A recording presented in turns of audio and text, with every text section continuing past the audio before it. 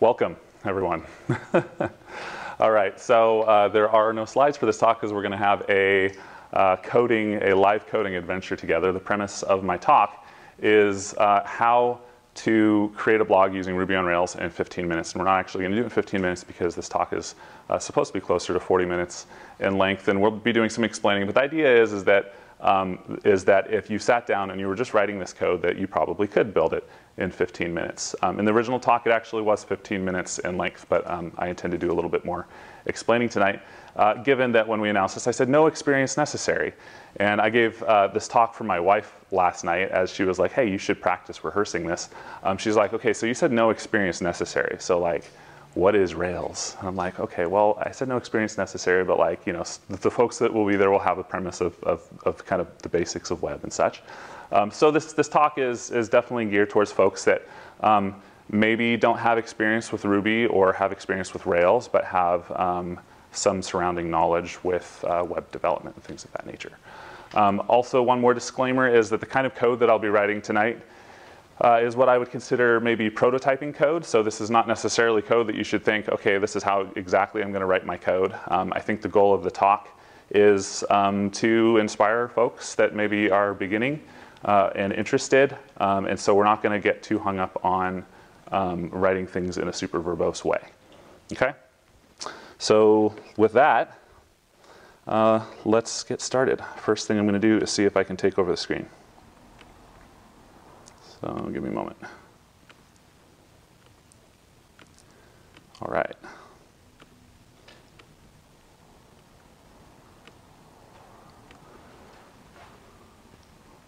Cool, there we go. All right, so when DHH originally gave this talk, he said something, whenever something happened that you were supposed to be surprised about. He said, whoops, does anybody remember that? This thing? That was like I think maybe he coined it or somebody else did later, but they called it the whoops video. So I'm gonna try to remember to say whoops every once in a while as we go through this together. Pull up some notes, okay. So you can see I have my terminal on the right, and I have a browser on the left. I'm going to try to keep things in one space here so we're not switching around too much. I've done very little setup for this so far, so I'm actually going to start by going into my project directory. Here, this is where I keep my personal things, Benjamin Wood. And the first thing that you would do is you would gem install Rails. This assumes that you already have Ruby installed on your machine in Ruby gems, and that's kind of outside of the scope of this discussion. I actually already have installed, but there it is again. We're going to be working with the latest version of Rails, which is Rails 6. Also, if I ruby-v, we can see we're on Ruby 2.7, okay? All right, so the first thing that you would do when you're starting a Rails project is you would say Rails new, and if you don't know what you're doing with it, you'd probably say something like this. You'd say help. We won't go through all the options because this is a bit overwhelming, I suppose, but basically Rails new is a command that you would run like such. You can see Rails new app path and then options. You can customize things about the new Rails project that it starts. If we go down towards the bottom, you can see there's a nice example here called Rails new, and it gives a path to a blog, or a web blog, I should say. Web blog, I guess that's how you pronounce it. We're going to do it similarly. Rails new. We're going to say blog, and I'm going to give it two options. One is to skip the actual bundle, which is basically going to install other dependent libraries, gems as we call them. I already have them installed, so it's just going to save us a little bit of time. And the other is I'm going to skip installing tests, not because we're not going to do tests. Hopefully we'll have time for it, but we're going to use RSpec for it, which is another tool that is not installed by default. So already done creating most of the files. What it's doing now is it's doing JavaScript things, which is why it takes so long. That's a burn. That's a burn. Sorry. Yeah. It's actually just installing Webpack things and downloading dependencies and such. But it's done already. Great. So now we're going to cd into our blog directory, and I'm going to open up a editor so we can look at it. JavaScript is installed as part of Ruby development. That's probably true. Just not the execution of JavaScript, but the tooling maybe. Okay, let's see. I'm going to open up a, yeah, great. Whoops. Okay, hold on. All right, I accidentally just closed my editor, so hold on a moment. Let's do this. Recent. and blog. Great. Okay, so I'm using VS Code, which you may or may not be familiar with. And I'm going to open up a terminal here. And we're in the blog directory here. The first thing I'm going to do before doing anything else is I'm going to start up a Rails server so we can see what we have without doing anything else at all other than just installing Rails and going into the directory and saying Rails S. S is short for server. You can type Rails server, same command. You can see that by default we are, yeah, here's where it says. So this is what localhost actually is. Okay, this IP address here, port 3000. I'm just going to go to localhost here, localhost port 3000, and you can see it says Rails. Yay, you're on Rails. This screen has changed a little bit since 2005, but this is more or less the same experience that DHH described 15 years ago, generating a Rails project, starting up a Rails server, and here we are. So we're off to a good start. All right, the next thing that I want to do is just talk about the folder structure a little bit here. It's often said that one of the most difficult things in programming is naming things. I think that's definitely true. I would say the other one is just like coming up with a convention for where you put your files, which I think is kind of in the same category because you've got so many choices. That's one of the things that's nice about Rails is even though a lot of these directories are more or less empty, and even a lot of these files are empty, they're here for you. And a few of those might be like your models directory here. Your views directory has just a few basic things in it. And controllers. Rails is an MVC framework. Is anybody unfamiliar with an MVC framework? You know what? Cool. Okay. I'll go through it really briefly. So model, view, controller, MVC. Model, these are the objects that represent typically the things in your database, at least in Rails. The view layer is the layer where you're actually presenting things to the user. They're interfacing with your application. Typically, that's your HTML, web forms, things of that nature, right? And then you have your controllers, which is kind of the glue that binds them. It's the thing that sits between your database and your views. You know, how do you render your views and show your information to your user? And when they submit it, like how does that information get back to the database and communicate? And that's what the controller does. So tonight we're going to be looking at a few of those areas. So one of the next things that we want to look at, I'm going to stop the server for a moment, is the Rails generate command. Let's see here. We're going to do this. Okay. I'm going to full screen this so we can see a little better. Great. Rails. Oops. Rails. G is short for generate. I like using shorthand. Rails G -- help. Is there an OG? What's that? Is there an OG? G is the OG, I guess. Okay, so whoops, this scrolls a little fast. Let's see, slowly. Okay, so you can see the usage of the command here is Rails generate, and then you specify a generator, and you can give some options and arguments. There's a number that you can choose from, and they're listed here. There's a couple that we're going to be looking at tonight. One is scaffold, and the other is resource a little bit later on. If you want to see what the specific options are for a given generator, you can say Rails G and then give it the name of the generator. So like scaffold -- help. And we can learn a little bit more about what scaffold does. Okay, so I'm not going to read the entire description, but this little first section here gives a good overview of what this scaffold generator does. Okay, so it scaffolds an entire resource from model and migration to controller and views, along with a full test suite, which actually that part's going to get skipped for now. The resource is ready to use as a starting point for your RESTful resource-oriented applications. That, if it doesn't make sense yet, I think will make a little bit more sense as we go on. Again, there's some nice examples down here at the bottom, and it just so happens that one of the examples that's here is more or less what we want. So let's see if I can get up here. I'm going to copy this second one.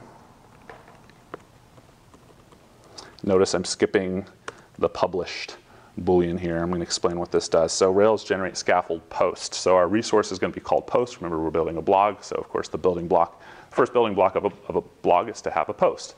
And then it has a title of type string. And I'm talking about database type here. So it's a database column that is a string type column. And then there's a body attribute as well, and that is of type text. And then, of course, if we wanted to deal with published, that would just be a Boolean is true or false. Is the article published or not? But we're skipping that. So with that, we run it.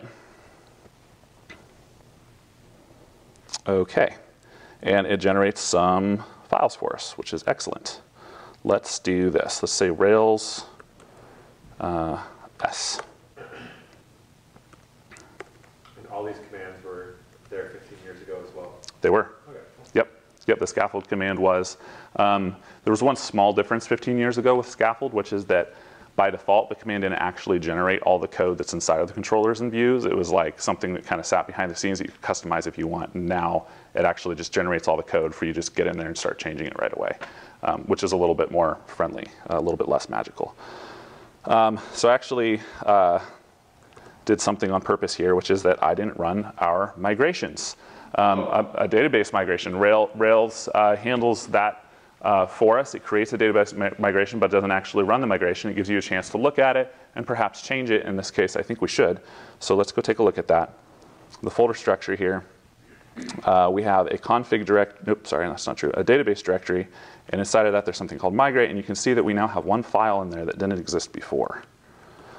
Let's look at that. So this migration create posts, and inside of this class here, there's something called change. And then there's kind of almost a DSL here where we have create table, and the table we're creating is posts, which makes sense, right? And then we talked about our two attributes or columns. One is title and body, and just like the types that we defined at the command line, right? We want to be good developers, and we want to add something to these. We want to say null false to both of them. What this is going to do is it's going to ensure that the database restricts you from creating a post that doesn't have a title or that doesn't have a body. Okay, so we added that to it. Rails actually in recent years, this is something that didn't exist 15 years ago, is you have a button you can click to run the migrations from your browser, which is very nice. It might save you a few seconds. We'll run migrations the more traditional way in a little bit. So here we are back at our home page, and what happens if we just, without doing anything else, go to posts? And whoops, there it is. Okay, I said it. So we have a posts index view, and from here we have a button where we can click new post, and we can say, you can see I've done this before, hello Vancouver, I like Rails. We can create a post, and voila, just like that, you can look at our URL up here. We have a path that looks like post/1. 1 represents the ID of our post, which this is the first post, so it gets post 1. And if we go back, we get back to our index view, and we now see a listing of posts. Now I'm going to create one more here, and we'll call it Hello Portland. I'm not terribly original, so we're going to go for some placeholder text and do something just a little bit longer. Does anybody else use this resource right here? It's pretty great.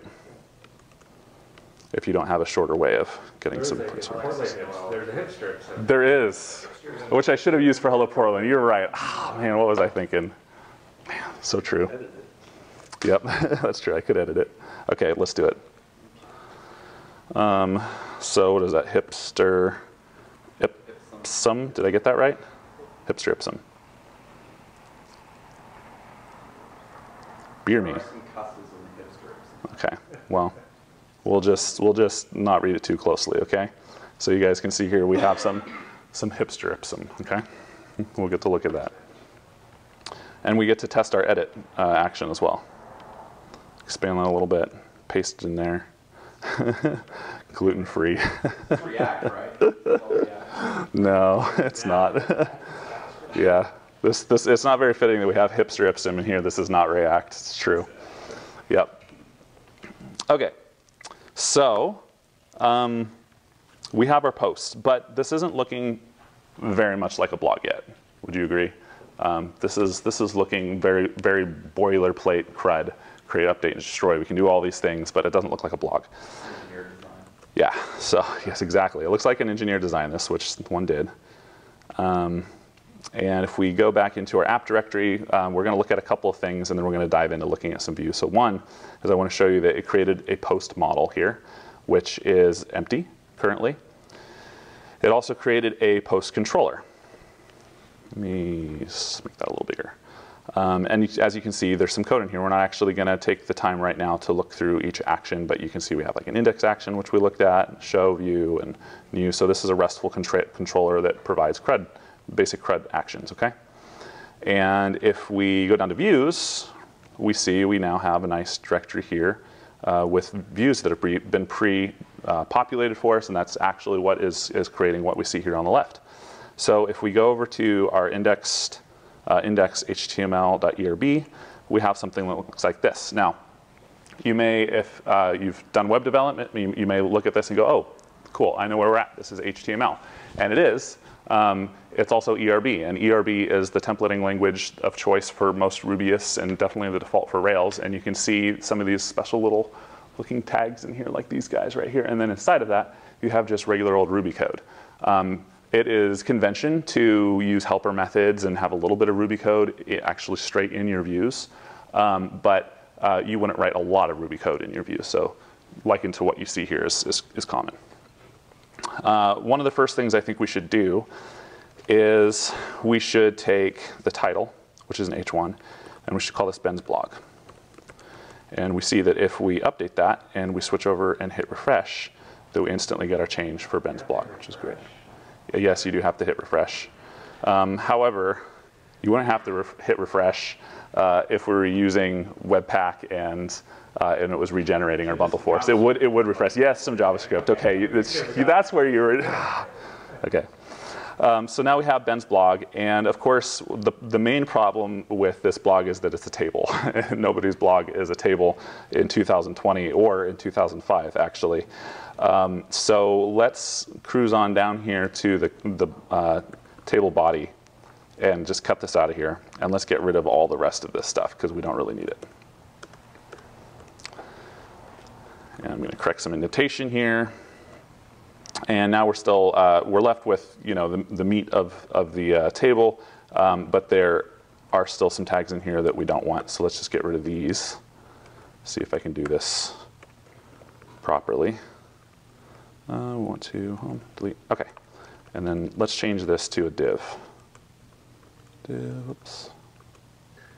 See here. Yeah, I know, right? Come on now. Okay, I'm just going to type it. I see that, yeah. I'm just going to do this. Okay. All right, so with that, this should render, but it's not going to quite look right yet. But actually, it already looks better somehow, I think, maybe not.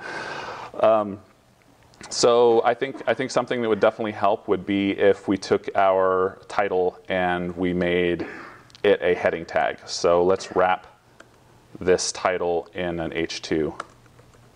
And save it, and voila. So we have nice titles now for each of our posts. You can see what this is doing. I didn't describe it already, but we have a collection of posts here, which is provided by our controller, and then we're just iterating over the collection of posts. And so inside of this do block, which is all this code right here, we are dealing with a single post, and we get to define our HTML to render it. Okay, we should probably put our post body in like a paragraph tag or something like that. Actually, that's probably not true, but let's just put in a paragraph tag for now for some padding. Given that each of our posts currently have only one paragraph. Again, we're prototyping, okay? And let's refresh. What do we got? Okay, that's starting to look pretty good. Let's go up here beneath the heading to tag, and we're going to use a small tag because that's still a thing in HTML that nobody uses. And let's add a created at date. If we had a published at, it would probably display like a published date, but let's just work with created. Oh, by the way, you may notice like created, where'd that come from? That wasn't one of our columns when we created posts. Rails provides you with a column to store the created date of your object and also when it was last updated. I don't mean to be calling this created at, we're just gonna say created, and we're gonna insert a new ERB tag here, and we're gonna say post.created at, and let's see what that looks like. We have it listed there, but that's not a very friendly date, so we can do a little bit of formatting on that, which Rails provides us with a shortcut to formatting a date in a way that we can utilize. What did I say? Oh, 2S. I was mad because I typoed there. Okay, so created February 19th, and it has a time. It's definitely not 321. This must be like, I don't know. A Linux thing? Yeah, it's Linux. It's a Linux thing. Thanks, Josh. That's true. Isn't it in Z or UTI? It's probably UTC. I'm sure it's UTC. Yeah. Okay, so great. We have a created at date. Another thing down here, we have this button for show, but if you have a blog, you're probably going to like link the title of it or something to actually click on it and go to the post, right? So let's go ahead and grab this tag and let's move it up here. And let's take our post title, delete that tag, and replace show with the post title. You can see how this works, or you might guess. Whoops. Open up another editor. Okay. Link to is a view helper method that Rails provides that creates just a href tag, essentially. You can have some text to display for the link and then a URL. This obviously is not a URL, but Rails knows how to take a post and give you the show view for a post, and it actually will generate the path for us automatically. So with that, we hit refresh, and voila, we can now go to each of these like such, which I won't click on it.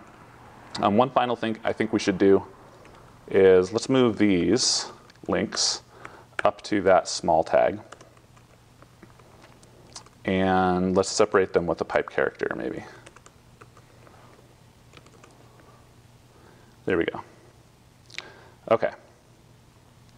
This is looking more like a blog already. So if we click on one of these, like Hello Portland, that's a bummer. It displays it, but it doesn't use any of the code that we just wrote. And we don't want to rewrite the code that we just wrote to display here again. Wouldn't it be nice if we could take the code we wrote and we could share it with the show view? Well, Rails provides a way for us to do that as well using something called a partial. So let's look at our post directory here under views and create a new file. And we're going to start with an underscore, which is a Rails convention for naming partials. And we're going to call it post. And the idea here is that we're going to take the code that is for a single post and we're going to use it here. We're going to render it in the index view, and then we're also going to go use it in the show view, which is pretty straightforward to do. Everything inside of the do block has to do with a single post. So we're just going to cut it out of there and paste it here. Whoops, not twice. And fix the indentation.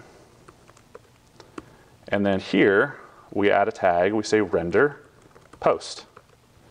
And with that, if we go back to the index view and refresh, if it looks exactly the same, then we did the job right, because we effectively wanted to change nothing here. We were just moving the code to a different location. But what's great about this is now we can go to the show view, which is right here. And if we click on Hello Portland, you can see how this code maps to what you're seeing on the screen. We have like a title, body, right? These are like strong tags, right? Let's remove these. And let's do a similar thing. We're going to say render. This time we're going to say at post, because we're not iterating over a collection of posts. We have the post assigned to an instance variable by the controller. So we're working with a single post, and that's what that at sign means in Ruby, is it's an instance variable. And voila, that works. Now in a real blog, you probably wouldn't have your index view and your show view be exactly the same. But for the purposes of our demonstration today, we're just going to say, great, this is what we want. One other thing we could do here is we could remove the edit action from the show view that's down here. See, it says edit, because we already have edit up here, and we don't really need it twice. So now we just have a back button. OK. Great. So this is good. But this is the internet, and people like to have a voice. So wouldn't it be great if our blog had the ability to leave comments? Yes, comments. I am, yes. The trolls in the audience are like, yes, just let me comment on this. And I'm sure they will. So this is cool. Remember how when we were looking at generators earlier and we said we're going to look at scaffold and we're also going to look at resource? We did scaffold already to create post, and now we're going to look at the resource generator. So let's see here. Let's close some stuff so we can make this full screen again. Oh, okay. Rails G resource -- help, and we can see what it does. So description. Okay.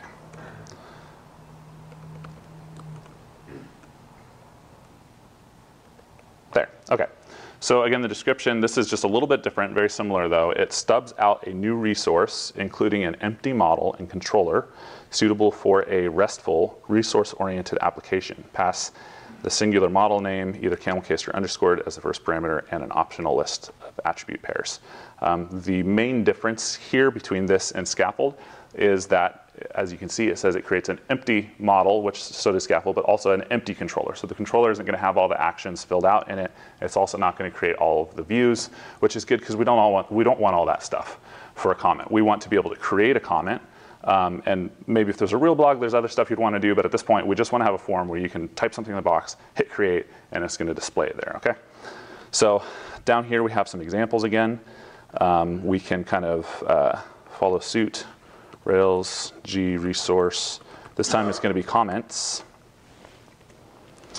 And our first attribute is actually going to be post, because we want our comments model, and therefore our comments database table, to have a relationship to post. We want a comment to belong to post, and this is how you would do that, is you would say post and references, and what that's going to do is create that.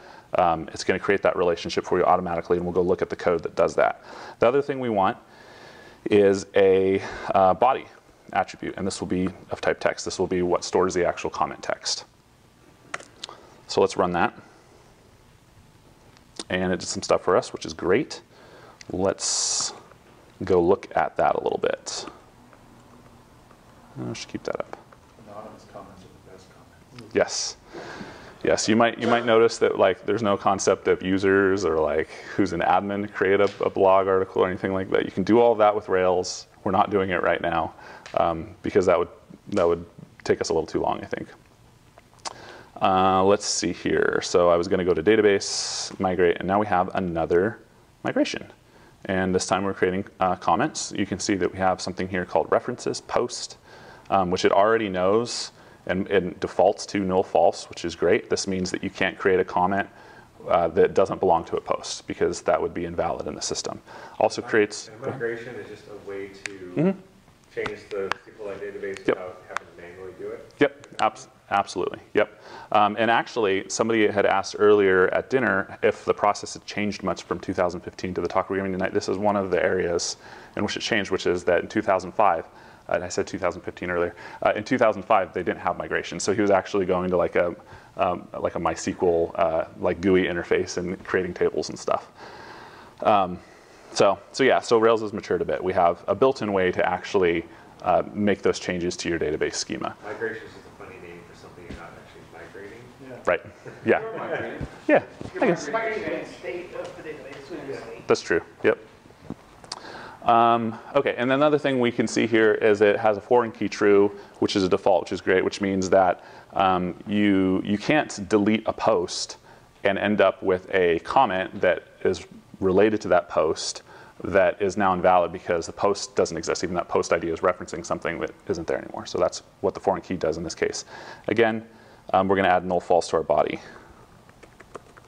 because we don't want people to create empty comments. Aren't they all empty anyway? Ooh, that's deep. I'm depressed. Okay, so earlier I'd said that we'd run migrations another way, and the more traditional way, and that would be to actually run this from the console. And we can do that by saying Rails db : migrate. Kind of like our generate command. There's other commands that Rails provides. It's not for generating things, but it's for executing stuff. This is one of them. So Rails db migrate should run the migration. Notice it didn't do anything with the first migration because that one's already done. Rails keeps track of that, which is great. It just runs changes, new migrations that haven't already been applied to the database. We haven't looked at this yet, but I think it would be useful if we could go and create a comment that's associated with our post and implement the part that displays the comment in the show view before we actually implement the form to create a new one. So let's look at the console. We can say Rails C. C is short for console. And if we get our posts, we just say like post.all, we can see that we have a collection of posts. So this is Our first one here is Hello Vancouver, and if you look a little bit further down the line there, there's Hello Portland. Let's look at our post.last is Hello Portland, and we can say comments, which this actually isn't going to work because I forgot something, which is that we need to go look at let's look at the comment model first. See that it has a relationship here to post, belongs to post. So a comment, it belongs to a post. It's associated with the post, right? And then the other side of the relationship should be on post. And what a post is it has many comments. This is how you express the relationships in Rails world. So I guess the differentiator is where the foreign key lives. The foreign key lives on comment, so it belongs to one post. A comment can't belong to more than one post. However, a post can have many comments, right? You can obviously create more than one comment. So if we come back down to our console and reload and try this again, there we go. It's empty because no comments exist yet, which makes sense, right? Notice what is returned here is an active record associations collection proxy. It's not actually just an empty array. And what that provides us is the ability to say something like create on the end of here, method chaining. And here's where we would give the attributes of the comment that we want to create. So let's say body is I like your post, because everybody's nice on the internet. And sure enough, we see that a comment is returned and it has a nice post ID and all of that. If we look here again at, but it's anonymous, yet post.last.comments, we get our comment back. Yes. Yeah, this is a rare occurrence, so take a picture, everybody. Okay, friendly, anonymous. That's right, yeah, that's not rare, you're right. People do that. Probably from the console. Yeah. Okay, so with that, we're going to close the models. I'm just going to get back to close that. And let's see here, where we don't want to be an index. We want to be here. This seems right. Yeah. Okay, so this is our show view. And here we have, I need to start the server. Let's do Rails S. Does code get rid of your trailing new lines? It can. It is not automatically right now. It can on save, or you can like hit a hotkey to do it. Yeah. Did it seem like it was? Like, did you catch one? No. Okay. Just irritating seeing all these empty new lines that you're going to commit up and see the little. Oh, we're not going to commit anything. Just forget that. Yeah. Who needs version control? Okay. 2005. Yeah, this is 2005. Did it even exist? Okay. So here we are. If we say hello, we should see this over here. Just make sure we're in the right view. Hello, there we are. Okay, great. And notice we're not going to put this in our post partial because we don't want the comments to display on the index view. We only want them to display here. So we're going to put them right under where we render the post partial. So let's do this. Let's insert a ERB tag, and it's going to be at post.each do. Oops, not post. It's going to post.comments. Each do comment. It's more like it, and then an end here. And within inside of the block, we can define how we want the comment to display. So let's just put a div here, and let's have a comment.body. Seems pretty reasonable. Whoops, there it is. I like your post. So this is great, but I would like it if other people could comment on my blog and not just me saying how much I like my own blog. So, port 3000 on your firewall. Yeah, no, I'm not. What is the magic? I won't do that. What's that? What's the magic that gives you access to comments there? What's the magic that gives us access to comments? Was it the relationship? It was a relationship, absolutely. Yep. Did you need Because- both relationships, or was it the? Nope, you actually only need the has many relationship in this case. Yep. Anywhere, and now that we've added that has many comments on the post model, anywhere that you have an instance of post, you now have comments on it.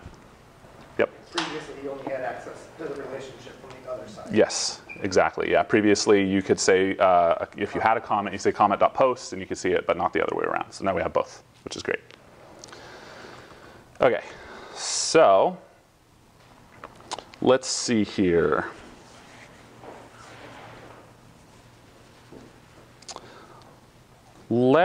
Before we start creating our form, which is definitely the next thing that we want to do, let's take a venture over to our routes file. We haven't talked about this yet, but as you can see, there's already a couple of entries in here that relate to things that we've been doing, and that's because our generators have created this stuff for us. When we created the post scaffold, it put in resources posts. When we created the comment scaffold, it put in resources comments. This is close to what we want, but for the sake of comments at least, we actually don't want it just like this. It's not equal to posts. A comment is something that belongs to posts. And we want our URLs to reflect that, and that's what routes are all about. Rails actually generates your URLs and maps them to your controller actions so you can have responses and all those sorts of things, right? And let's do, actually, no, before we do this, it'll make more sense if we look at what the routes look like right now. How do you do that? Yes, exactly. I'm so glad you asked.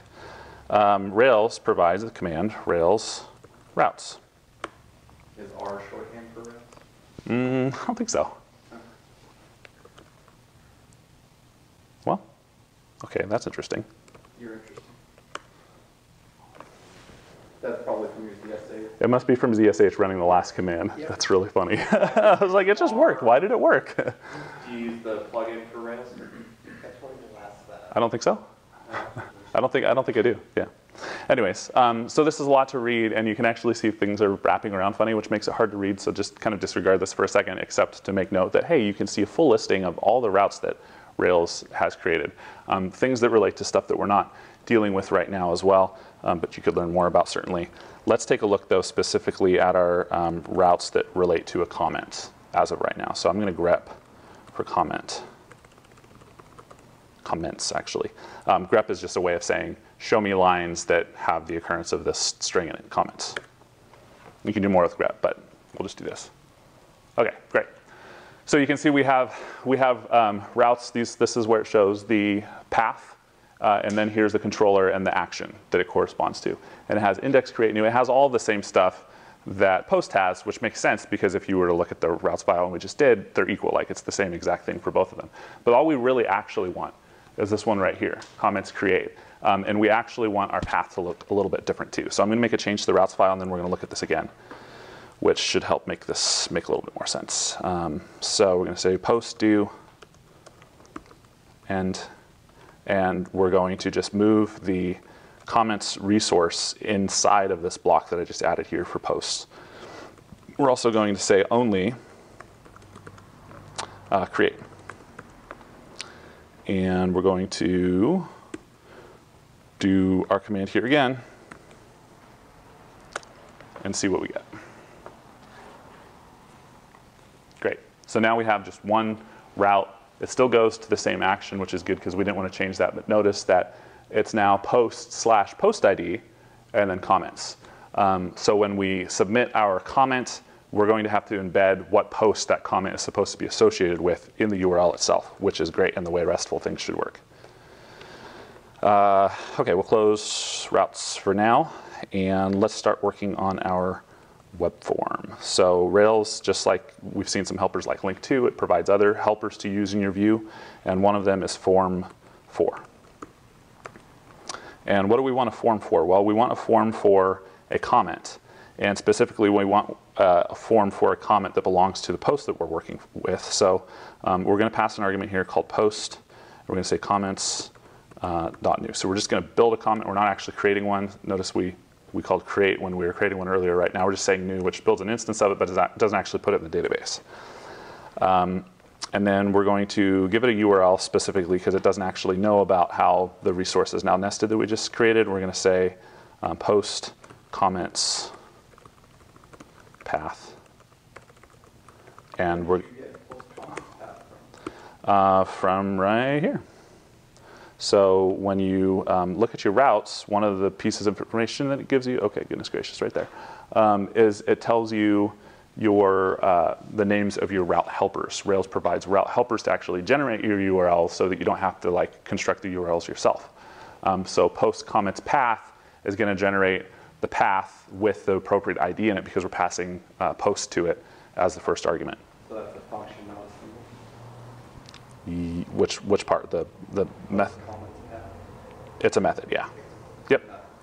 Correct. Yep. It's a method. Yeah. It's dynamically going to generate based on what argument we pass to it. And we're going to say do. In this case, we're passing the form object into the block, which we're going to use in just a moment. And we're going to end our block here. And we're going to say f dot text field. Nope, text area. And we're going to say body. And we're also going to have a submit button, like that. And we're going to put a break tag in the middle because we're not writing CSS. Oops, Rails S. I'm really impatient, apparently. I did something wrong. And the thing I did wrong is that I didn't, can anybody spot it? Yeah, got it. Hey, great. So, okay. Trolls announce themselves these days. Yep. Yeah, in a perfect world, they would. So this should be expected, right? Because we just submitted it, but we haven't written our controller action yet. It doesn't know what to do with the form that we've submitted. And Rails is nice enough to give us a nice error and say something like unknown action. The action create could not be found in the comments controller. So let's go take a look. Cool. So empty controller, right? We can create a method in here called create to handle this. The first thing that we want to do is we want to find the post that this comment is supposed to belong to. And what we can do there is we can say post, we're going to assign it to a variable. We're going to say post equals post.find params post ID.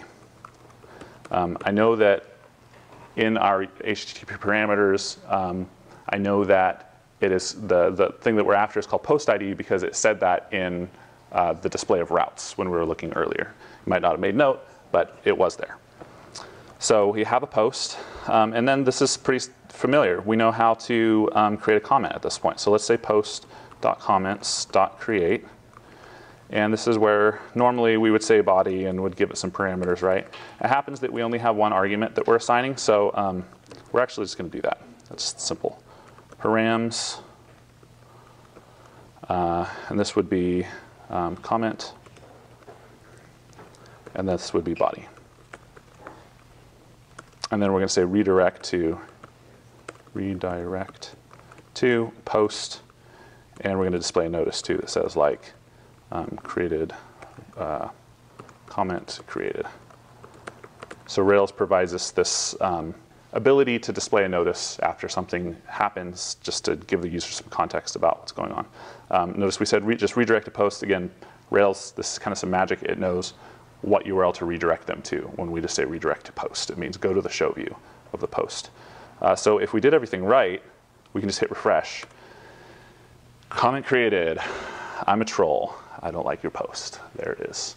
All right, ladies and gentlemen, we're actually a little bit over time already. I had a couple other things that I wanted to show, but I think we should probably pause here, and that's a shame because the next thing was tests.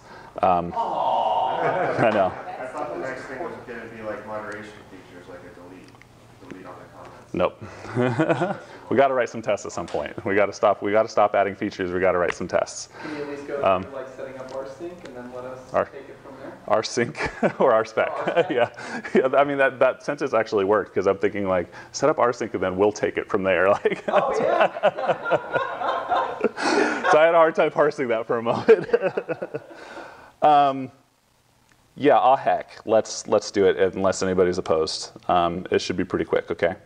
Let's go down to, let's just go here. This is the gem file. We haven't looked at this yet, but this was generated for us. Notice it has things like Rails in it, some other dependencies that our application uses. This is where we define the dependencies of our blog or our Rails application. I'm coming down here. I'm going to say gem, and we're going to say rspec Rails. I think it's an underscore. And we're going to kill the server, and we're going to bundle. Bundle is a way of saying, oh, okay, RSpec Rails, it's a dash. I was wrong. It's just going to install the dependencies, and the only dependency that we have to add is RSpec Rails. Okay, and then let's see. Remember, we can Rails G for some help. If you don't say help, if you just run a command without any arguments, it's the same thing as saying dash dash help. Now notice that we have this whole other section here for RSpec, and one of the options is RSpec install right here. So of course, if you're doing this, like, you know, you can go out on RSpec's install guide, and it has a nice walkthrough on how to install RSpec. I've done it a few times, and there's a little bit of breadcrumbs here to help remember how to do it. So this is it. We would say Rails G RSpec install with no arguments, I think. Great. So it created some stuff for us, like a spec directory, a spec helper, a Rails helper, this dot file for RSpec. There's not actually a lot that we need to do to have like a simple smoke test for, like, let's say our index view. Of course, I turned off my server, so that's not going to work. Let's do Rails G RSpec. Let's do a request spec. Request. And I think I just give it a resource name, but let's see what it is. Name. That seems right. Unfortunately, there's no examples provided, but let's just say post. Posts. I think it should be plural. Cool. It created a file for us. Nice. Let's go take a look at it.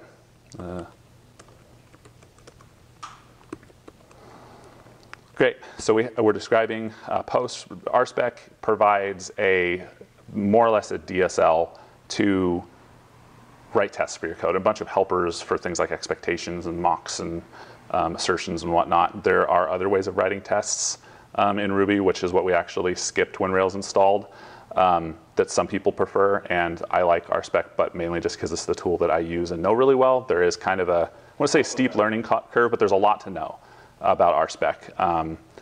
So once you've put in the time to learn it, it's a really great tool. If you're just starting out, I wouldn't necessarily recommend it, but not because it's like elite. It's just it does more, which can also be helpful. It's one of the best. Yeah, as far as it's a great tool. Like a list of requirements. It does, yeah, and that's kind of the idea. And the reason it's built kind of like a DSL is the idea that maybe non-developers or pseudo, there's roles in a lot of companies that are not necessarily developer roles, but they're working with developers. They want those folks to be able to go in and look at the tests that have been built and read them more or less like English. So, we're describing posts, and then we're saying we're describing get this /post action. We say it works. Now write some real specs, because it doesn't really know how to write the tests for us. But we're Yeah, I think it pretty much will, maybe without any modifications at all, actually. As long as you're willing to create your career on it? Should probably give this a. Okay, so we're just going to say RSpec and then give it the path to the spec. If we didn't give it any path at all, actually, you know what? We don't have any other specs, so just forget the path. We're just going to run RSpec. It's going to run our whole test suite, which is just this one post. So post index path, yeah. It's actually just post path. I don't know why I put index in there. So this should work. Great. So not a really great run through on specs, but from here you can just start adding specs for other things that work like this. The great place to start is just to write an expectation on, I make a request and here's what status I expect back. In fact, if you write nothing else, if you write tests that just put expectations on the response codes of your controllers or in your request specs, you're going to cover a lot of your code, which is great. Not an encouragement to do that, but sometimes writing good tests is a challenge. Start there.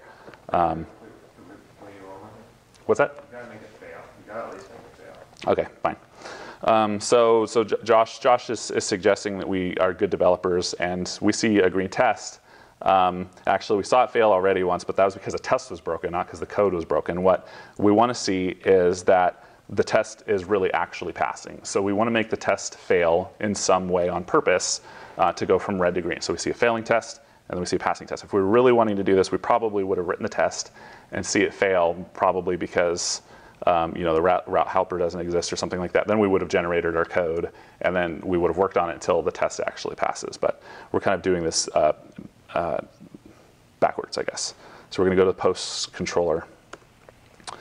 And let's just, this is my favorite here. I like to raise hell, which is going to raise an error. Oh my. Yeah, oh my, that's explicit. Oh, whoops, okay, hold on. Wrong command, rspec. Let's see, how do I make this big? Okay, here we go. Yay, so it fails with an error. We can see that doesn't really prove a whole lot to us, but it proves at least that it's going through the controller action, it's getting that far, and that we can stop it at that point. There's other ways. Anybody have any other suggestions how we could read this that's more useful? Yeah, that's probably better. So instead of raising an error here, let's go down here and say head, like, I don't know. What's a non-200 status I should return? 404, sure, great. So head 404, if I'm doing this right, will basically just return a status code of 4. Oh, really? Oh, yeah, you're right. Let's just do that. Okay, rspec, let's see if this works. Great, should have had 200, but the status was 404. There we go. So with that, we can be reasonably sure that our test is actually testing the right action. And this seems like a silly practice to go through a lot of times, but it's when you don't go through the practice that it bites you, and you find out that it's not silly. Yeah. You're like, wait, why is it working? Yep. Yeah, we run into false positive stuff a lot as consultants working on other people's stuff, like code that hasn't been touched for years and everybody just assumes it's fine, and then you're like, why is this passing? This should never pass. Oh, it never should have passed, or never was passing, truly. Okay, one more thing, since we're going over time. Rails S, there's one more thing that I wanted to say, which is that, remember when we went to the index view and it's like, yeah, you're writing on the Rails. That's not a really great experience for our blog visitors to come to the front of our website and see, yeah, you're writing on Rails, and then have to go to like /posts to get there. Also, they're going to know you're on Rails. Yeah, exactly. We don't want them to know that we're on Rails because we're embarrassed. Rails is slow and Ruby is dead. That's a joke. It's not. So we're going to change this real quick. Remember how we said only down here? We can do something similar with posts where we say except index. And now this should blow up with a except. Did I do this right? Except index. Oh, right. Sorry. Yeah. What we would need to do is we need to go to /post to see that this is dead. Oh, and it is. Okay. I don't know why it's okay. So yeah, no route matches. So we got rid of our index route. Now let's go down and say root, and we're going to say the controller is posts and the action is index. And if we come over here and refresh, voila. One more thing that I happen to know, and look at that, I even prepared and had this in here from earlier when I was testing all this. We have a bunch of route helpers that are referencing post path or post URL, and we can just find and replace all those real quick, like such, which is great. And yeah, with any luck, we should be able to click around and click back, and it should go back to the root path, and it does. And that is how to build a blog in more like an hour. All right. Questions? What about your spec? What about me? Does the test? That's great. It won't actually, and let's prove it. And that's good because it should fail under that circumstance because that route doesn't even. Oh, okay. We got rid of that route, didn't it? It's testing index, isn't it? Oh, one of the things that I found and replaced was root path, so it does pass. Yes, because we remembered that. It doesn't read correctly now because it says get to post. That's true. Get to index. That is true. You are right. Can't fix semantics With find and replace, it's true. Just put it in a p tag, you'll be fine. Yeah, just slap a p tag in there. Any other questions? I do actually. I noticed on the error page, looks like they give you an instance IRB now. Mm-hmm. Can you bind with pry You still can. in that? It's a good question. I actually don't know. I never use the web console, like personally, like I did a couple times to see it, and it's very cool that it's there. So I'm not sure if you can. Pretty sure you can. You just have to bootstrap it with some good things. Okay, gotcha. Yeah. So what he was talking about is when you have an error page displayed, it used to be like, there's an error, and then it was like, hey, here's some helpful stuff about what happened in the error, like improved where it gave you more context, and now they've gone so far as to actually drop in an interactive console where the error occurred so that you can debug it right in place, like from the browser, which is very cool. Any other questions? All right. Thanks.